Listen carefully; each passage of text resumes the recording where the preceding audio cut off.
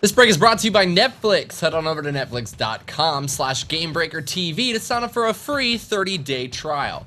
EVE Online's senior producer, John Lander, recently talked with Gamasutra about the secret to EVE's success. So we brought on GameBreaker writer Jason Winter to give us a little insight as to why everybody out there who gets their hand on EVE becomes so fanatical about it. So Jason, why is EVE spread like wildfire? Well, the quote that really stood out to me that John said in this interview was, "It's not our game anymore," which is an interesting way of putting it. I mean, he says they only have 4 content devs, which is really surprising to me. They only have that few, a number of people, but he has a lot of people who work on systems and various other aspects of the game. The notion being that you don't just design the content and then toss stuff out there for people to do in a linear fashion like a lot of games do. They just create tools that let people do things.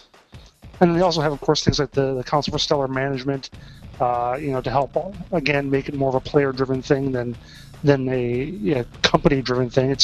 That's just how it is. And Eve, he even says it's less a game than it is a social engine. We kind of talk about that with other MMOs being glorified chat rooms. But Sure. Eve is not on that level, but it is more of a social experience maybe than a lot of other games.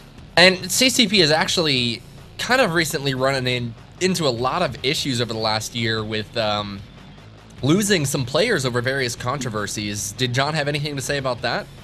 Yeah, he says they let hubris get in the way of it. That, they had the notion that they could do anything and it wouldn't really affect them. And I brought this up a while ago when this sort of thing first broke last year. It was around the same time that like Bank of America had that $5 debit card thing they were going to do, and even our good friends at Netflix tried the Quickster thing and thought that would work out fine. And they realized that they can't just do whatever they want. The companies do have to pay attention to what the customers want rather than just going into whatever they want to do. But on their bright side, he took full responsibility for it all. Said that anything that goes on here is ultimately comes down to him. So it was good for him to say that.